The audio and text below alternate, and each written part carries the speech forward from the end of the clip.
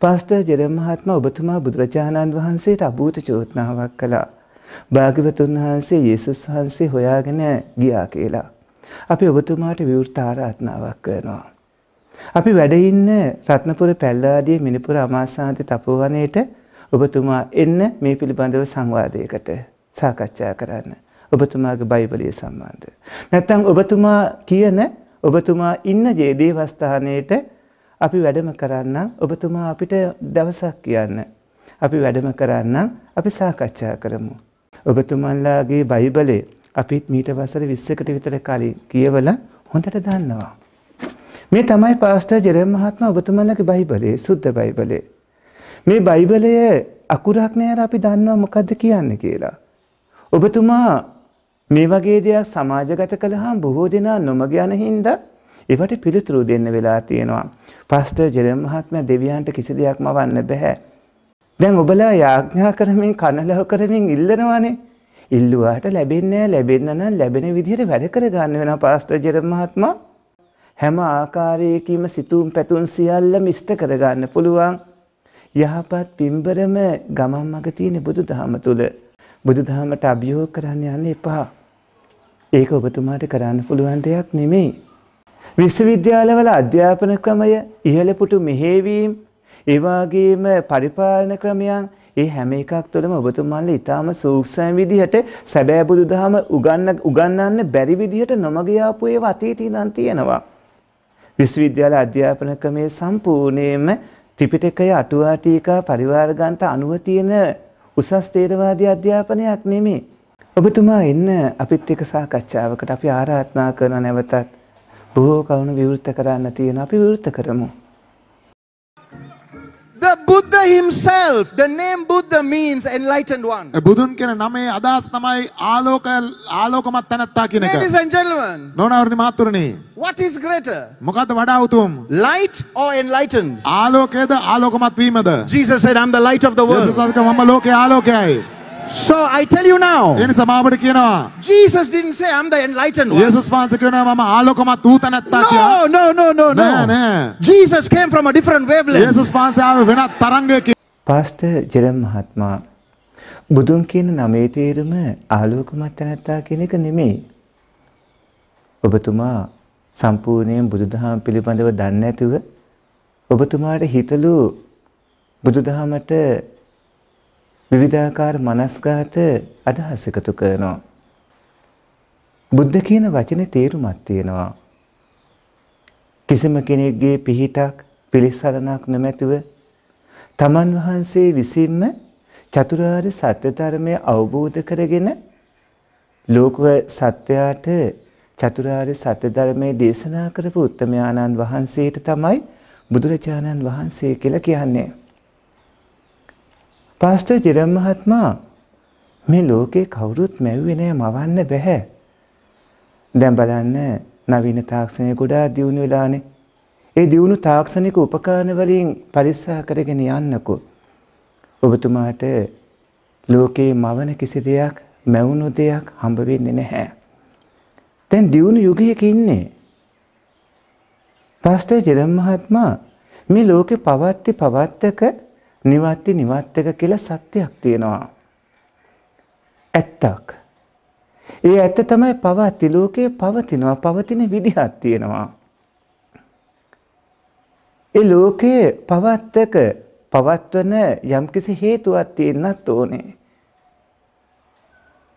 නිවත්ති දෙයක් පවතිනවා නම් පවතින හේතුවකුත් තියෙනවා නම් ඒක නතර කරන්න පුළුවන් ක්‍රමයක් තියෙන්නත් ඕන. නිවත්තක ඒ තමයි ඒ නතර කිරීම කරන්න පුළුවන් ක්‍රමය මොකද්ද කියන එක. ලෝතර භාග්‍යවත් සම්බුදුරජාණන් වහන්සේ අවබෝධ කරගත්තේ ඔන්න ඔය චතුරාර්ය සත්‍ය ධර්ම ඔය කරුණු හතර අනුව. පවතින විදිහක් තියෙනවා. ඒ පවතින විදිහට අපි කියනවා ජෙරම් මහත්මයා දුක කියලා. දුක කියන්නේ ඔබතුමාලා ඔය කතා කරන සැප දුක් කතාවේ දුක නෙමෙයි. දුක කියලා කියන්නේ ජෙරම් මහත්මයා දුක කියන වචනෙට තේරුමක් තියෙනවා. පිළිකුල් කළ යුතුයි, නිඳා කළ යුතුයි කියන එක. ක කියන වචනයටත් තේරුමක් තියෙනවා. හිස් ආත්මයක් නැහැ කියන එක. එතකොට දුක්ඛ කියන වචනෙට එන තේරුම තමයි ඔබතුමාලා ආත්මය මම සත්‍යය පුද්ගලයා කියලා හිතාගෙන ඉන්න ඔය කාරණාව ආත්මයක් සත්‍ය පුද්ගලයෙක් මම කියලා එකක් නෙමෙයි පංච උපාදානස්කන්ධයක්. එතකොට දුක්ඛ කියන එකේ තේරුම පංච උපාදානස්කන්ධය පිළිකුල් කළ යුතුයි, නිඳා කළ යුතුයි, හිස් සාරයක් නැහැ. ආත්මයක් වශයෙන් ගන්න දෙයක් එතන නැති හින්දා දුක්ඛ කියලා කියනවා. ඔබතුමා මව් කුසට ආහ විදිය හොයාගෙන යන්න. පළවන දෙවන තුන්වන සති පහු කරගෙන වැඩුණු විදිය, මෙලොව බිහි වුණු විදිය, ජරාවට ව්‍යාධියට මානයට පත්වන විදිය, නැවත නැවතත් උප්පත්තිය ලබන විදිය හොයාගෙන යන්න. එතකොට හම්බ වෙනවා මේ පංච උපාදානස්කන්ධයක් ආත්මයක් නෙමෙයි කියලා. එතකොට මේ පංච උපාදානස්කන්ධේ හටගන්නන හේතුවක් තියෙනවා. පාස්ටර් ජෙරම් මහත්මයා ඒ හටගන්නන හේතුවට අපි කියන තණ්හාව කියලා.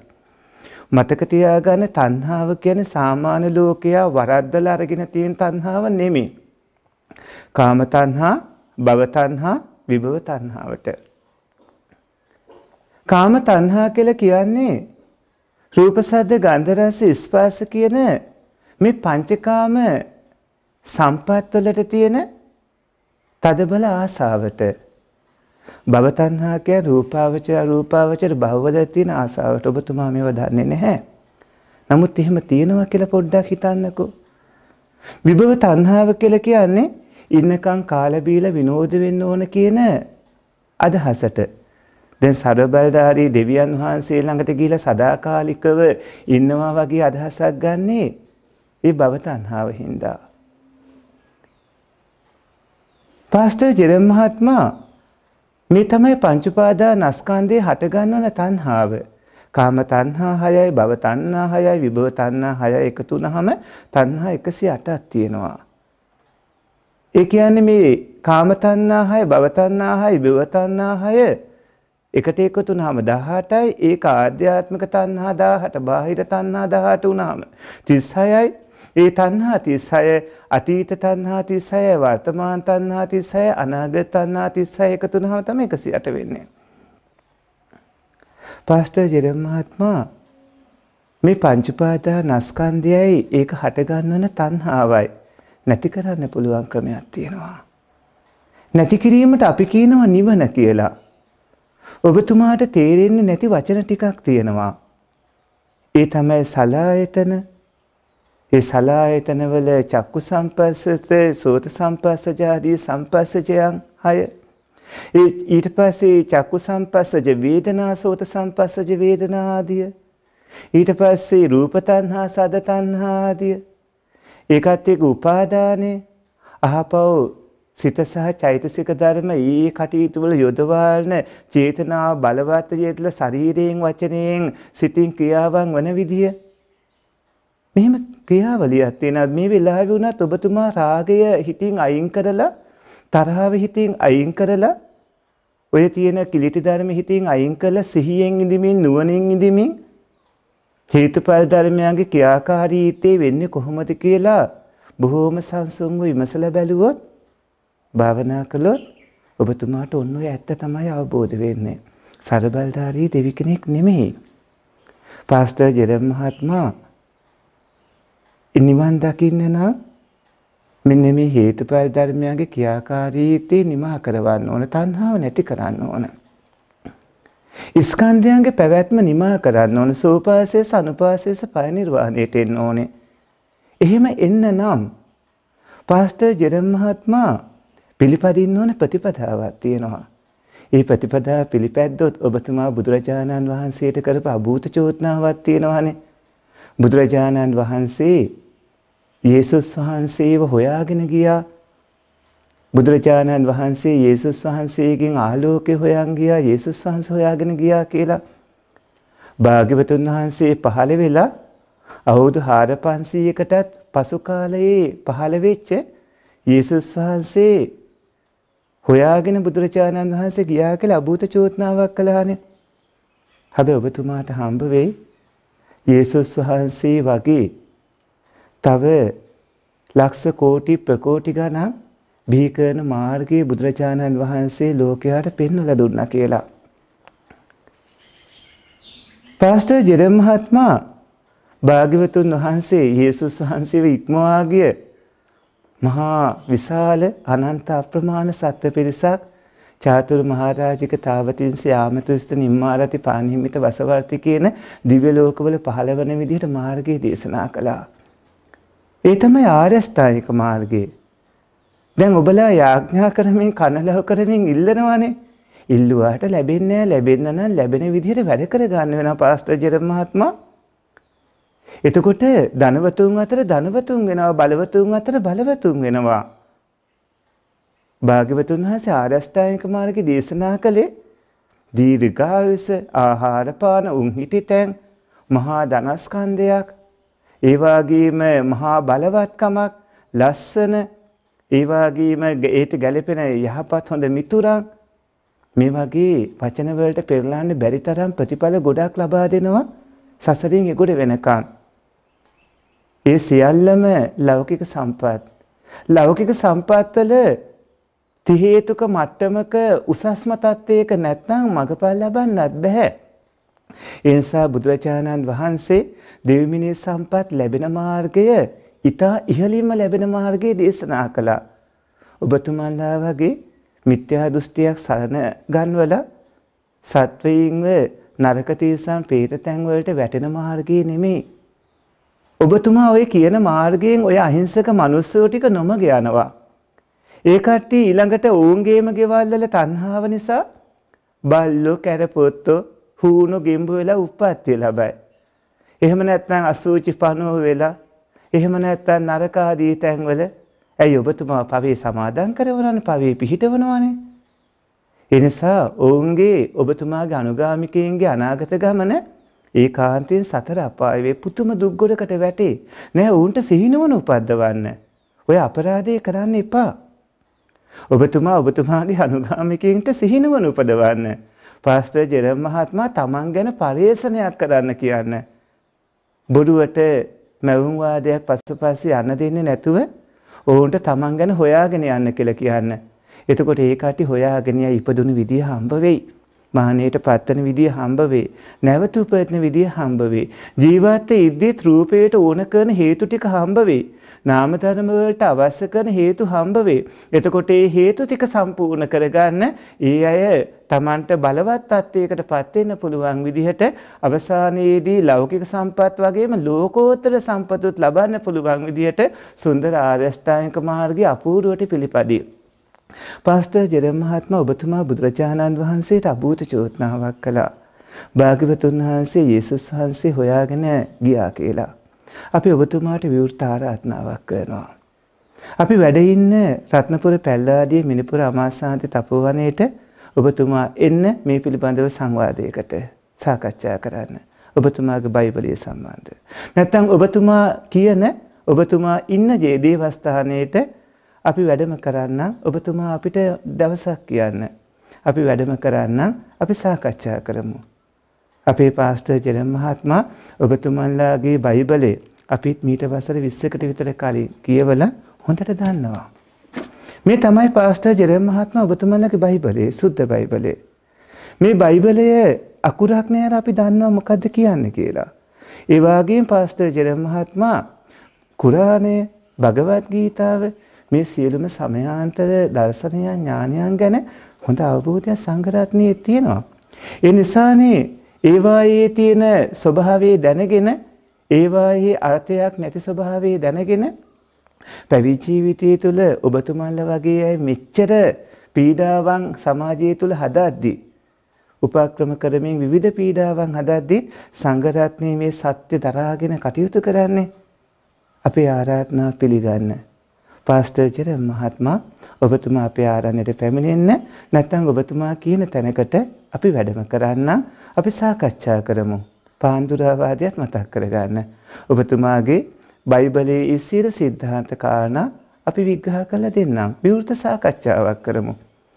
ඔබතුමාගේ පාර්ශවෙනුත් ඒ ලෝකේ පුරා බෙදා හරින්න, අපිත් අපේ පාර්ශවයෙන් ඒ ලෝකේ පුරා බෙදා හරින්නම්. Hindus are very close to the gospel. Hindu අය ගොඩක් සමීපයි සුභාරංචියට. The Buddhists are also very close to the gospel. බෞද්ධයනුත් ඉතාම සමීපයි සුභාරංචියට. Muslims are very close to the gospel. මුස්ලිම් අය ඉතා සමීපයි සුභාරංචියට. Very close. ඉතාම සමීපයි. That's why you need preaching like this. ඒ නිසා මේ වගේ දේශනා අපට To අවශ්‍යයි. help them take the next step. ඒ අයට ඊළඟ පියවර ගන්න උදව් කරන පිණිස. පාස්ටර් ජෙරම් මහත්මයා දැන් බලන්න ඔබතුමා දැන් කියන මේ කාරණාව මුස්ලිම් අය හින්දු අය බෞද්ධ අය ඊටාම සමීපයි සුභාරංචියට. ඒ නිසායි මේ වගේ දේශනා අපට අවශ්‍ය ඒ අයට ඊළඟ පියවර ගැනීමට උදව් වන පිණිස කියලා Taman දැනට ඉන්න ආගම් අත්හැරලා ඔබතුමාව සරණ යන තැනට ඔවුන්ව පොළඹවනවා. පාස්ටර් ජෙරම් මහත්මයා හින්දු ආගමේ විශිෂ්ට ඉගැන්වීම් තියෙන ඔබතුමා භගවත් ගීතාව අරන් කියවන්න. මුස්ලිම් ආගමෙත් අති විශිෂ්ට ඉගැන්වීම් තියෙනවා. බයිබලෙත් අති විශිෂ්ට ඉගැන්වීම් තියෙනවා. ඒ කිසිම කෙනෙක්ට බලපෑම් කරන්න එපා. ඔවුන්ට තමන්ගේ ආගම් නිදහසේ අදහන ඉඩ දෙන්න. බලන්නකෝ බුදුදහම තුළ කටයුතු කරන ආකාරය. දැන් සියලුම මහා සංඝරත්නයේ ගිහි අය පින්වත්නි අනිත් ආගම් වල ළඟින් ඇසුරුනිසුරු කරන හැටි බලන්න. ඒ හැට සමීපව කටයුතු කරන හැටි බලන්න. බුදුදහමේ තමන්ගේ ආගමට එන්න කියලා නැත්නම් බුදුදහමට එන්න කියලා අනිත් අයට බලපෑම් කරන්න අවශ්‍ය නැහැ. ඕනෑම කෙනෙක්ට සිහිනුවන උපදවාගෙන තමන් ගැන හොයාගෙන ගියොත් නතර වෙන්නේ ඉතුරු වෙන එකම තැන බුදුදහමයි. ඒ නිසා ධනවතුන් අතර ධනවතෙක් වෙන්න, බලවතුන් අතර බලවතෙක් වෙන්න, සැප ඇත්තන් අතර ඉහළම සම්පත් ඇත්තෙක් වෙන්න හැම ප්‍රශ්නයකටම උත්තර ලබා ගන්න පුළුවන්. සංසාරයේ පුරාවටම හිතා ගන්න බැරි තරම් දෙව්මිනිස් සම්පත් ලැබලා තියෙන දෙව්මිනිස් සම්පත් වලදීම මඟපල් ලබන්න පුළුවන්. හැම ආකාරයකින්ම සිතුම් පැතුම් සියල්ලම ඉෂ්ට කරගන්න පුළුවන්. යහපත් පින්බරම ගමන් මඟ තියෙන බුදුදහම තුල අනිත් ආගම් වලත් ඒ අයගේ නිදහස අනුව කටයුතු කරන්න ඉඩකඩ තියෙන්න ඕන. ඒ නිසා කිසිම ආගමකට මේ වගේ බලපෑම් කරන්න එපා. ඒ අයට තම තමන්ගේ ආගම් අනුව කටයුතු කරන්න ඉඩ දෙන්න. බෞද්ධයින් කිසිම දෙයක් අන්තයට ගිහිල්ලා බලන්නේ නැහැ. හැම දෙයක්ම විමසා බලමින් කටයුතු කරන්නේ. බෞද්ධයින්ට පරිශ්‍රණයක් තියෙනවා. පරිශ්‍රණය කරන කවුරු නිරීක්ෂණය කරනවා. ඒ පරිශ්‍රණයේදී නිරීක්ෂණයක් තියෙනවා. ඒ වගේම නිගමනයකටත් වෙනවා. අවසානට ප්‍රතිඵලත් හම්බ වෙනවා. බුදුදහම කියන්නේ පරීක්ෂණයක්. ආර්ය පරීක්ෂණයක්. නිරීක්ෂණය කරන ස්කන්ධ ධාතු ආයතන ඉන්ද්‍රිය ධර්ම තියෙනවා. නිගමනවලට එනවා. මේ ඇවිල්ලා දිට්ඨි විසුද්ධිය, කාංකා විතරණ විසුද්ධිය මේ විදිහටයි හේතුඵල ධර්මයන් ක්‍රියාකාරීත්වයේ වෙන්නේ. චතුරාර්ය සත්‍ය ධර්ම ක්‍රමයට, පටිච්ච සමුප්පාද ධර්ම ක්‍රමයට, ප ဋ ාණ ක්‍රමයට මේ විදිහට කෙටියෙන් හෝ මධ්‍යම ප්‍රමාණයට හෝ දීර්ඝ විස්තර වශයෙන් හෝ කියන ওই ක්‍රම තුනටම හේතුඵල ධර්මයන්ගේ ක්‍රියාකාරීත්වය අවබෝධ කරගන්නවා. පාස්ටර් ජෙරම් මහත්මයා පොඩ්ඩක් මේ පැත්තට ඇවිල්ලා ඔබතුමා හොයාගෙන යන්න. ඔබතුමාත් ඒකාන්තයෙන්ම හිස් මුදනීම පිළිගනීවි. ඔබතුමාට දැන් තියෙන මිත්‍යා මතවාද සියල්ලම අත්හැරලා දාලා ඒකාන්තයෙන්ම ඔබතුමා මේ පරිශ්‍රණය කළොත් ලැබෙන ප්‍රතිඵල හින්දා විස්මයටපත් වේවි. ඒකාන්තයෙන්ම තුනුරුවන් සරණ යාවි. Someone here needs to tell your loving Hindu people ඔබගේ ආදරණීය හින්දු අයට ඔබ ගිහිල්ලා කියන්න. what you're doing ඔබ කරන දේ may be true to you, ඔබට ඇත්ත වෙන්න පුළුවන්. but there's a deeper truth. නමුත් ඊට වඩා ගැඹුරු සත්‍යයක් තියෙනවා. Never persecute anybody. කිසිවෙක් කවදාත් පීඩා කරන්න Never එපා. shame another person's faith. තව කෙනෙක්ගේ ඇදහිල්ලට ලැජ්ජා කරන්න එපා. Never disrespect another person's belief. තව කෙනෙක්ගේ විශ්වාසයට අගෞරව කරන්න එපා. But what we are doing here is we communicate truth by love. නමුත් මෙතනින් අපි ප්‍රේමය ඔස්සේ So සංනිවේදනය the Bible කරනවා. says සත්‍ය. you can communicate truth only on the wavelength of agape. බයිබලයේ කියනවා ඔබට සත්‍ය සංනිවේදනය කරන්න පුළුවන් අගාපය කියන තරංගය මත This is පමණයි. why the Bible says truth spoken by love. නෑ පාස්ටර් ජෙරම් මහත්මයා. ඒ විදිහට ප්‍රේමයේ සංනිවේදනය කරන ක්‍රමයකට නෙමෙයි යන්න ඕන. හොඳම ක්‍රමය තමයි පරිශ්‍රණයකට යන එක. ඔබතුමා හොඳට විමසලා බලන්න. ඔබතුමාට හම්බ වෙයි මේ පංච උපාදානස්කන්ධයක් කියලා. ආත්මය සත්‍යයේ පුද්ගලයෙක් මම කියලා කෙනෙක් නැහැ කියලා. ඔබතුමාට හම්බ වෙනවා අනිවාර්යයෙන්ම බිත්තර වලින් උපදින සත්වයෝ පිරිසක්. ඒ අය උපදින විදිහක් තියෙනවා. ඒක හම්බ වෙයි. ඒ අයට අපි කියන අණ්ඩච කියලා. ගර්භාෂයෙන් උපදින කට්ටියක් ඉන්නවා. අපි ඒ අයට ජලාබුජ කියලා කියනවා. සංසේජ කියලා කුණුබිම් තෙත්බිම් කානුපල්ලේ උප්පත්තිය ලබන සත්වයෝ පිරිසක් ඉන්නවා. ඕපපාතික කියලා ඉබේම උප්පත්තිය ලබන සත්වයෝ පිරිසකුත් ඉන්නවා. පාස්ටර් ජෙරම් මහත්මයා මේ පංච උපාදානස්කන්ධයක් ওই බිත්තර වලින් පහළ වෙනකොට ගර්භාෂයෙන් පහළ වෙනකොට කුණුබිම් තෙත්බිම් කානුපල්ලේ පහළ වෙනකොට ඉබේම පහළ වෙනකොට පහළ වෙන්නේ ඒ විදිහට පංච උපාදානස්කන්ධ වැඩපිළිවෙලක්. ඔබතුමා ඒ ගැන දැනගන්න. එතකොට ඔබතුමාට පෙනේවි බෞද්ධයට නම් ඇවිල්ලා ওই දේ කියන්න බෑ කියලා. ප්‍රේමය හොයාගෙන දෙවියන් වහන්සේගේ ප්‍රේමය ලබා ගන්න බෞද්ධයට යා යුතු නැහැ. බෞද්ධ කට්ටිය දන්නවා ප්‍රේමය කියන්නේ මොකක්ද කියලා. ප්‍රේමය කියන්නේ ලෝභය කියලා. ඔබතුමා ඊළඟට අහලා තියෙන ප්‍රශ්නත් එක්ක කියලා තියෙන කරුණුත් එක්ක මම ඒක තවදුරටත් පැහැදිලි කරලා දෙන්න මොකක්ද මේ වෙන්නේ කියන්නේ කියලා. මෙන්න මේ නිසා Everything God created, දෙවියන් වහන්සේ මවපු හැම දෙයක්ම He put a piece of Himself in it. උන්වහන්සේගේම කොටසක් ඒ තුල තිබුවා. That's why when you go to a jungle, ඒ නිසා ඔබ කැලේකට ගියාම you feel close to God. ඔබට දෙවියන් වහන්සේට සමීපයි වගේ දැනෙනවා. That's why people love wildlife. ඒ නිසා මිනිස්සු වන ජීවිතයට ගොඩක් කැමතියි. ඔබතුමා දැන් මෙහෙම කියනවානේ දෙවියන් වහන්සේ මවපු හැමදේම උන්වහන්සේගේම කොටසක් ඒ තුල තිබුවා. ඒ නිසා කැලේකට ගියාම ඔබට දෙවියන් වහන්සේට සමීපයි වගේ දැනෙනවා. ඒ නිසා මිනිස්සු වන ජීවිතයට ගොඩක් කැමති කියලා කියනවානේ. නැහැ පාස්ටර් චරම් මහත්මයා. දෙවියන් වහන්සේට එහෙම කිසිම දෙයක් මවන්න පුළුවන් කමක් නැහැ. අපි මෙතෙක් කාලයක් ඔබතුමා අන්‍ය ආගමිකයින්ට පීඩා පමුණුවන කම්ම අන්‍ය ආගමිකයින්ට මේ විදිහට අභූත චෝදනා කරමින් ඔවුන්ට මානසික හිංසා පීඩාවන් කරන කම්ම කතා කළේ නෑනේ මේ ගැන. ඔබතුමා මේ වගේ දෙයක් සමාජගත කළාම බොහෝ දෙනා නොමග යන හින්දා ඒවට පිළිතුරු දෙන්න වෙලා තියෙනවා. පාස්ටර් ජෙරම් මහත්මයා දෙවියන්ට කිසි දෙයක් මවන්න බෑ. මැවීම වෙනුවට නිර්මාණයක් වෙන්න මෙහෙම වෙනවා. මේක හේතුඵල ධර්මයන්ගේ ක්‍රියාකාරීත්වයක්. මේ ලෝකේ අණ්ඩජ විදිහට ජලාබුජ සංසේච උපාතික විදිහට සත්‍ය උපාත්තිය ලබනවා. අපි කියමුකෝ අණ්ඩජ බිත්තර වලින් උපදිනවා කියලා. මරණ කෙනෙක්ගේ චුතියෙන් පස්සේ කලින් භවයේ සිත් නෙමෙයි. ඒ චුතියෙන් පස්සේ මානාසන චිත්ත වීතියේ චුතිසිතට කලින් ඇතුණු ජවන් සිත්තල විපාක විඥානයේ ප්‍රතිසන්දියේ විදිහට බිත්තරයට බැසගද්දී එතන වේදනා සංඥා සංකාරයෝ තියෙනවා. ඒ නාමස්කන්ධ හතර විතරක් නෙමෙයි පැමිණෙන සත්‍යය කාන්තාවද්ද පිරිමියද්ද කියන එකට අදාළ භාව රූපය. ඒ වගේම චිත්තචෛතසික ධර්ම 15 වන ආයතන 6න් වස්තු රූපේ පසු හේද වස්තු විදිහට හැදෙන තැන. ඒ වගේම ඒ කිනාගේ කාය දසක එතන ආයතන 6න් ආයතන 2ක් ලැබෙනවා. බිත්තරේ ඇතුලේ. බිත්තරේ ඇතුලේ ඒ කෙනා ඉන්න ඕන කාල සීමාව වැඩෙනවා. එතෙන්ට උණුසුම ඕන. උණුසුම කියන හේතුව අවශ්‍යයි ඍතුජ රූපවලට. උණුසුම අවශ්‍යයි. ඒ වගේම කර්මය ඕන. සිත ඕන. ආහාරත් ඕන. බිත්තරේ ඇතුලේ ආහාර තියෙනවා. කැස්බෑ වගේ සත්තු නම් වෙරළේ හිම බිත්තර දැම්මට පස්සේ එතන ඒ උණුසුම නැත්තම් කුකුල්ලු වගේ සත්තු නම් කුරුල්ලන් වගේ සත්තු නම් රකින්න ඕන බිත්තරේ.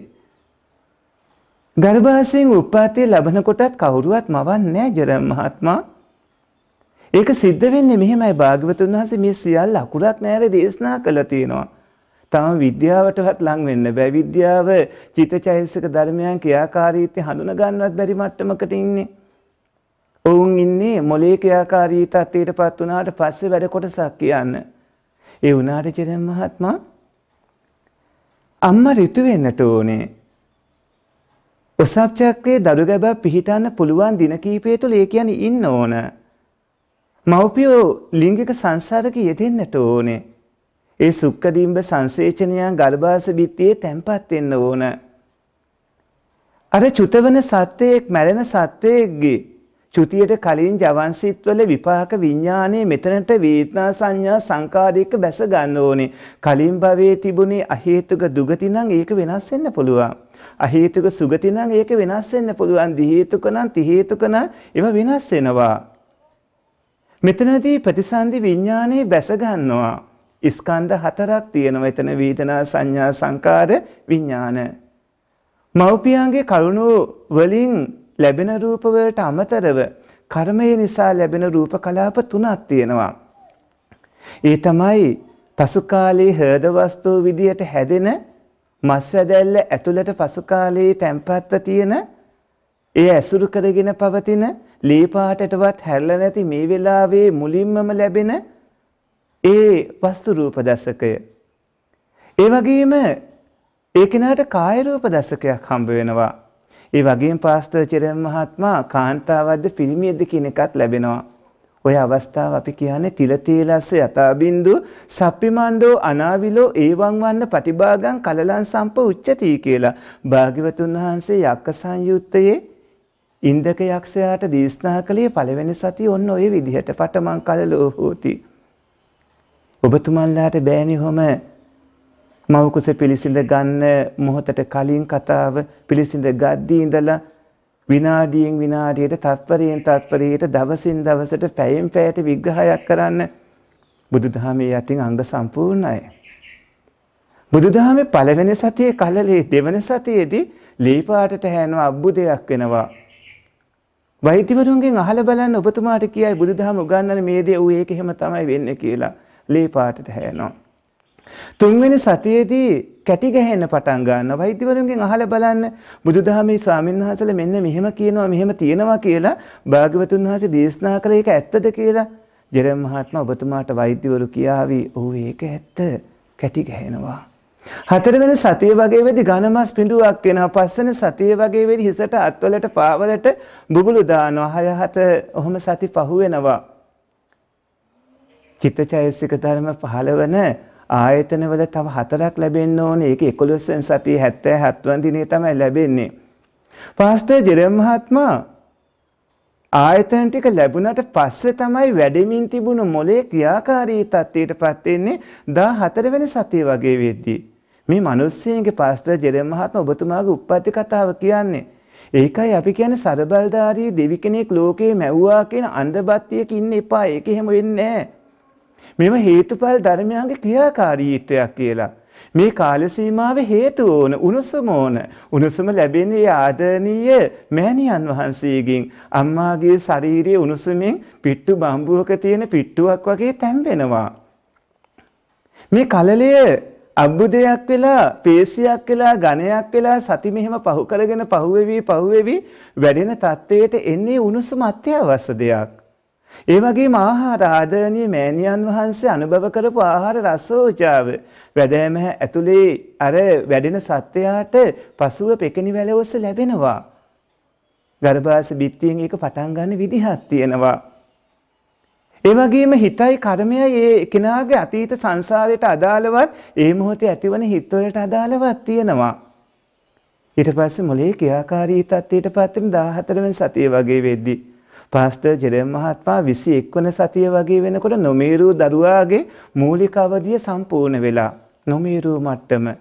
හැබැයි ලැබෙන්න ඕන පහළ වෙන්න ඕන ඔක්කොම ලැබිලා. මීට අවුරුදු 2500කට කලින් විද්‍යාව මොනවත් තිබුණේ නැහැනේ මේ වගේ උපකරණ. භාග්‍යවතුන් වහන්සේ සියල්ල සම්බුදුන වනින් දැක්කා. පාස්ටර් ජෙරම් මහත්මයා ඊට පස්සේ වැඩුණාට පස්සේ තවදුරටත් ඉන්න බෑ. ජිරාෆ් කෙනෙක්ගේ වේවා මේ අලියෙක්ගේ වේවා ඒ වගේම ඒ සත්වයින්ගේ ගැහණු සත්තුන්ගේ අලිනම් කෙනර ඒ වගේම වෙන විවිධාකාර ගර්භාෂයෙන් උපදින සත්වයින්ගේ નિયમિત කාලය වෙනකොට කර්මජ වායෝ ධාතුවෙන් එළියට තල්ලු වෙන්න ඕන. මෙලොව බිහි වෙනවා. පාස්ටර් ජෙරම් මහත්මයා සර්වබලධාරී දෙවියන් වහන්සේ මවපු හැමදේම කියලා කියද්දී අද කාලෙත් ඔය බොරුව කියලා නොමග යවන්න එපා. නොමග යන තරම් මිනිස්සු මෝඩ නැහැ. මිනිස්සු දැන් දන්නව සත්‍ය මොකද්ද කියලා. විද්‍යාව ඉක්මවාගේ සැබෑ විද්‍යාව නවීන විද්‍යාවේ ওই විවිධාකාර උපකරණ අරගෙන ඇස්වල දකින්න පුළුවන් සීමාවෙ ඉඳලා කන්වල අහන්න පුළුවන් සීමාවෙ ඉඳලා ඒ සීමාවට ගැළපෙන උපකරණ විතරක් පාවිච්චි කරලා මේ අපි ඉන්න පෘථිවියක මේ පුංචිම පුංචි කරුණු කීපයක් එක්ක විතරක් ගැටන නවීන විද්‍යාව ඉක්මවා ගිය සැබෑ විද්‍යාවන බුදුදහම තුල තියෙන මේ කරුණු පොඩ්ඩක් ඉගෙන ගන්න. බුදුදහමට අභියෝග කරන්න යන්න එපා. ඒක ඔබතුමාට කරන්න පුළුවන් දෙයක් නෙමෙයි. පාස්ටර් ජෙරම් මහත්මයා ඔබතුමා යන අවීචී මහ නරකාදියට ඔබතුමාගේ අනුගාමිකයෝ ටිකත් එක්කගෙන යන්න වෙනවා. ඒ නිසා නොදන්න ආගම් නොදන්න දේවල් ගැන කතා කරන්න යන්න එපා. And he didn't send an elephant උන්වහන්සේ අලියෙක් වෙව්වේ නැහැ. That's right. to demonstrate his love. උන්වහන්සේගේ ප්‍රේමය පෙන්වන්න පිණිස.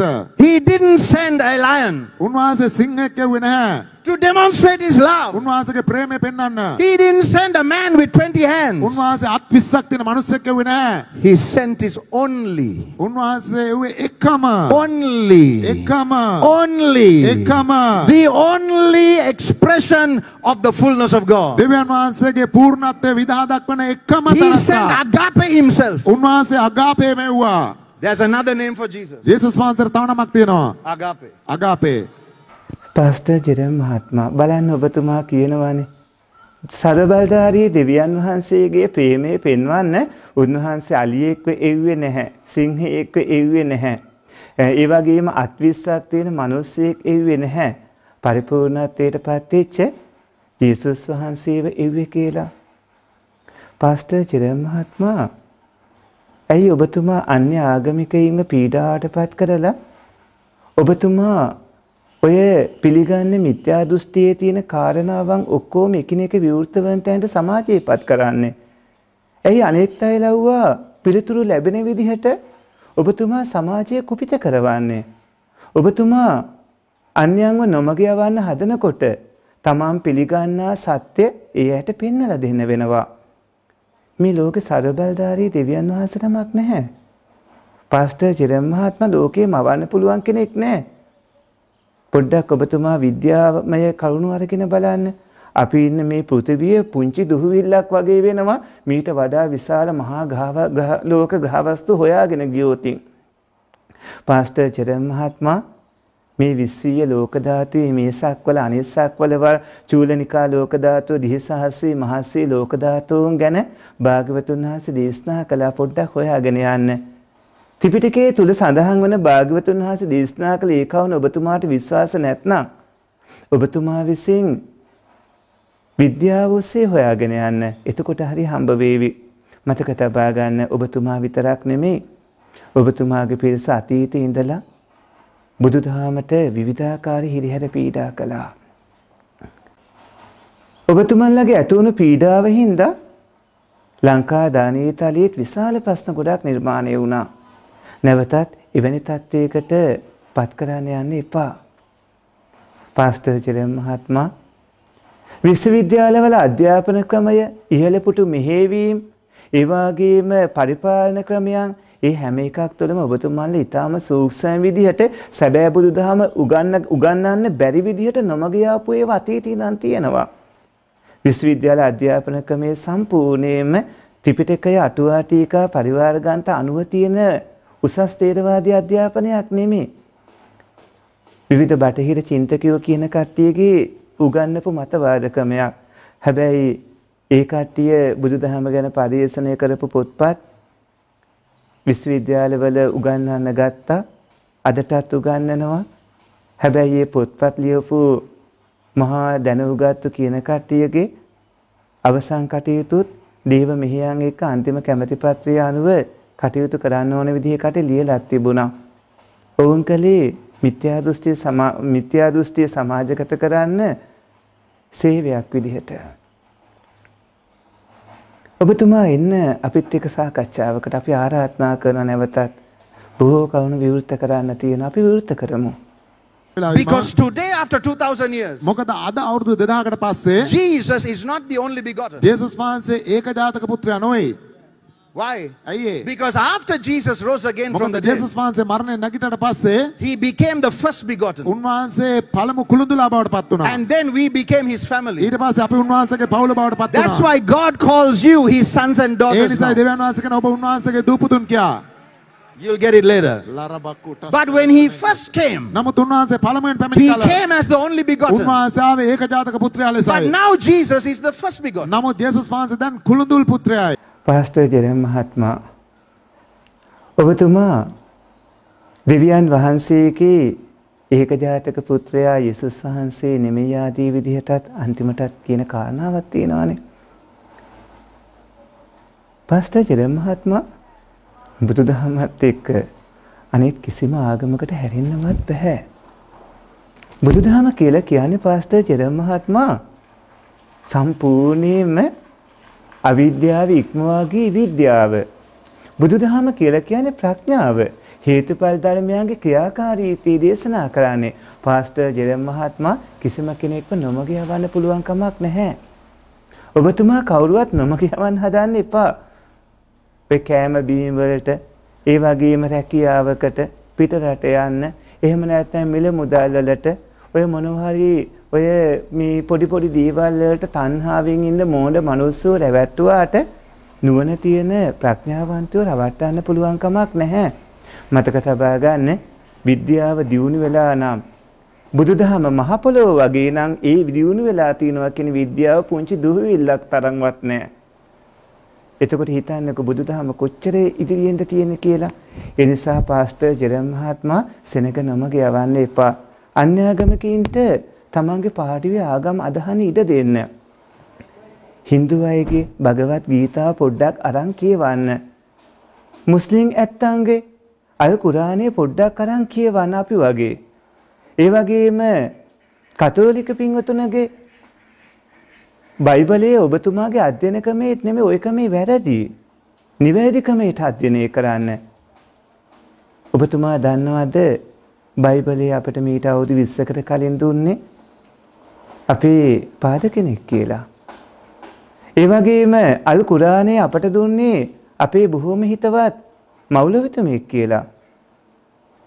ඒ වගේම අනෙත් ආගමෙක් ගන්නත් ඒ පූසාරිවරුන් ඒ අය අපිට ලබා දුන්නේ ඒ තියෙන ආගමික සමගිය නිසා.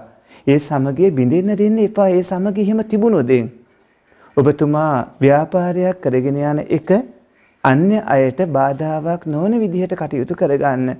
පාස්ටර් ජෙරම් මහත්මයා ලංකාවේ බුදුදහම පවතින නිසා තමයි අරාබිකරේ වගේවත් අනෙක් අන්තවාදී රටවල් වගේවත් දරුණු ක්‍රම නැත්තේ. සියලුම දෙනාට මේ තරම් සෞම්‍ය මෘදුකමක් තියෙන්නේ. ඒ නිසා මේ තියෙන වටිනා පරිසරය ගිනි තියලා විනාශ කරලා දාන්නට එපා. ඔබතුමාට අපි නැවතත් ආරාධනා කරනවා. අපේ ආරණ්‍ය සේනාසනයේට පැමිණෙන්න. නැතිනම් ඔබතුමා කියන තැනකට අපිට වැඩම කරන්න කියන්න අපි වැඩම කරනවා මිස මේ ගැන සාකච්ඡා කරන්න. ඔබතුමාගේ සියලුම කාරණා හිස් බලාපවිත් බව අපි ඔබතුමාට කවුණු සහිතව පෙන්වලා දෙන්නම්. තෙරුවන් සරණයි.